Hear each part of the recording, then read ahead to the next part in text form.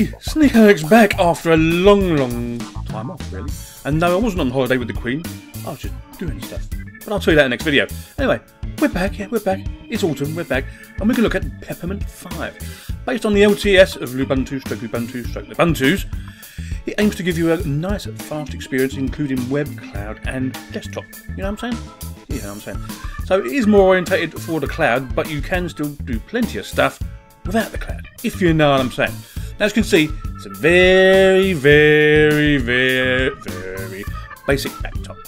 Drop even. So I go to desktop preferences and see what wallpapers we got. We've got quite a few. I've actually installed this, by the way. What have we got there? Oh, there's only a couple of nice ones. What else have we got? What's that one there? No logo. Oh, so we try that one. Just for a change. We'll open that and use that for a change. Oh, that's a bit white, isn't it? No, we'll change that again. Oh, my eyes. Bright light. Turn it off, please. Thank you. Oh, what's that one there? That's red now. That one there. That's all very bright, aren't they? What do you think? Okay, what do we have? You know what? We'll go to cold. Oh, it's better. God, I thought I was going blind then. Anyway, we'll get back to the nitty gritty. As I just told you, it's based on the LTS of Ubuntu, so it's heavily based on Ubuntu, okay? But with that, it comes with a nice light footprint, although you do get quite a few bits and bobs for you to start off with. So we're going to go straight to the menu.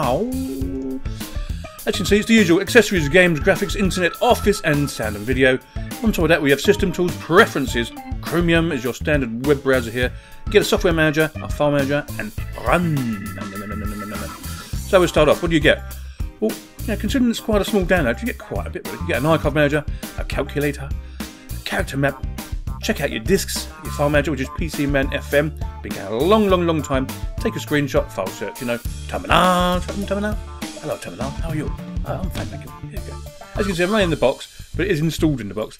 You can run it from a live CD or DVD, but hey, why bother? Just install it and get the full stuff. You know what I'm saying? But you do only get a couple of games, but hey, who cares? For the simple reason you can just install Steam and it'll go whoosh over the top. You know what I'm saying? So you've got 2D, 3D chess to start with. Let's see if it starts up. I'm going to have a quick drinkage while that's thinking about doing what it's supposed to do, which is not a lot at the moment. Oh, yeah, it is. What's happening there? Well, I've not actually run this before. Oh, it is online. That is why it took some time. Okay. Yeah, I don't know. Go away. Could have put a proper one on, couldn't they? Anyway. There's your games. And you get Mahjong and you get Tetris. Is it an online Mahjong or is it a proper Mahjong? Well, I'm saying by the stuff it's taking, it's... what's it going to do? Oh, you're not in season number one. See, they could have had the proper games on there, would have been easier for just a couple of kilobytes, really, at the end of the day, couldn't they? But yes, alright, it's there. As I said to you before, it is orientated for the web and the online all the time. But it's up to you what you want to install. Under graphics, you just get a document viewer, pixelar, an image viewer, and simple scan. Just plug your scanner or your printer in and it'll be found almost immediately. The days of not being able to use your printer and Wi-Fi and all that are long gone. You get a BitTorrent client and Chrome, as I said before, Dropbox, ice baby. That's desktop integration for web apps, which basically means you can put, I'll show you in a minute actually, I won't actually tell you. Online user guide and Peppermint forum. So we'll go to the online user guide. And that's more drinkage, hang on. I'm going to make that a bit bigger so we can see what we're doing. Okay. Go. Thank you. What are we doing then? The Peppermint Users Guide online. Download and install an intro to the desktop. So we can click there and you can have a quick look on it. There you go. Tells you all about it. Not next over there, it's just me. I don't know, I might have to reboot the router in it. Here it will tell you all about it. You can learn anything you want about it, you know. You know, the original Peppermint 1. Do you remember Peppermint 1? That was a long time ago. As you can see, they can tell you plenty about it. It's all there online for you to have a look at. So that's pretty good. Yeah, I like it anyway. Back to our menu again. Right, we've done that. I'll do Chromium again in a minute actually. Office. Still get a document viewer. As you can see, net orientated. You get Gmail, Google Calendar, Google Drive. You can install other stuff. I will show you that in a minute. For sound and video, you get a media player, which is M-Player. You get quite a cool for your music player, which I like quite a lot. And your Pulse audio controls, okay? Under system tools, G-Parted, network, printers, which you won't have to do, just plug it in. And your task manager. I'll open the task manager up for you so you can have a quick look. As you can see, we're not using hardly any CPU. It's under 200 megabytes of RAM. Now this is where Peppermint really comes to its own, really. It has such a small RAM footprint. It's nice, baby. Woodsie Muller. Anyway, we'll quit that. Bit further down, the tools I just said to you, preferences. You can check out your additional drivers, which you may have to do. Even if you're using VirtualBox, you're going to have to install the driver, okay?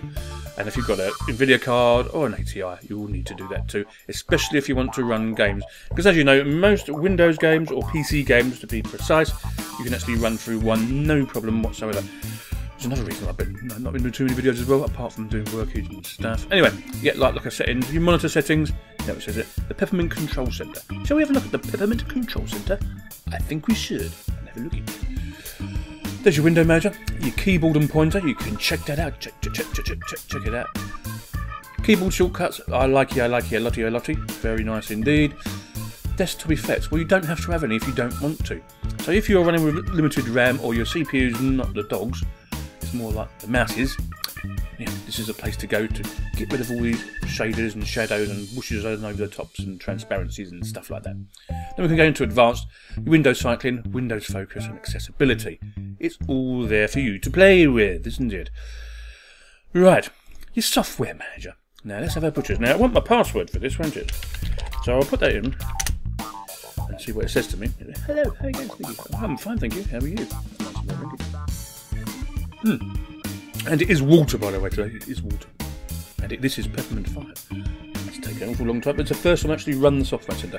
Normally I would go through Synaptic. So say you were to install an Office program. Now I've done this before in lots of my videos, but just in case you've never seen it before or you don't use Linux or anything like that, we'll show you. So we won't get our full suite, we'll get Abbey Word, okay? So if we put Abbey Word in to the box, and there we are. Only got 3 stars here. I wonder why that is. Okay. Oh, I like that, so we'll double click that. See what goes down in the dirt. Okay. Yeah, shall we install that? Why not indeed? So we click install, and in theory, it should start downloading and installing for us. This doesn't take a lot long at all. It just whooshes along as you do. Okay. So I'll wait for that for just a little couple of seconds. Almost done. The download's really small for Abbey Word, although it's really full-featured. The only downside to it, sometimes if you're using Microsoft documents, they don't come up very well, really, sometimes. But hey, it may have changed since the last time I used a Microsoft Office document in Abbey Word, because I use LibreOffice. And as you know, the open format is going to be used by the British government now anyway, so if you want to look at stuff, you might as well just go get Abbey Word or LibreOffice or one of the suites that we provide in our packages and stuff. Yeah, know what I'm saying? I know what I'm saying.